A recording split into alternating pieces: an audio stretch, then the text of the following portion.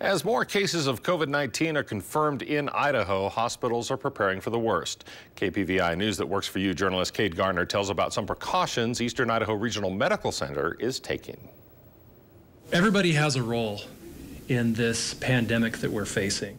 Jeff Solis is the CEO of EIRMC. Thursday, he and the hospital's CNO, Tammy Frost, explained the roles of the hospital and public during the coronavirus pandemic.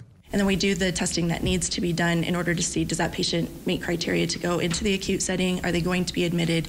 Or is this a patient who is going to be tested, given some instructions, and then be sent home? Most people will not be tested for coronavirus when they go to a hospital. Doctors first test to see if their symptoms are caused by more common illnesses, like the flu. All in preparation for the worst-case scenario, a surge in patients. So we have identified locations, we've identified beds, and we've identified staffing plans to be prepared for such a surge.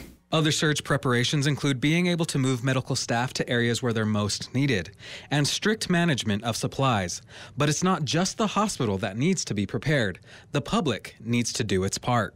What we're learning is that the actions taken on the front end, like the order that the governor gave us yesterday, will actually get us back to normal life quicker than if we don't take this seriously. That means everyone needs to be on the same page and practice social isolation. I think that that will have a direct impact. When we don't know what might come tomorrow, what might change, so doing our part today is imperative.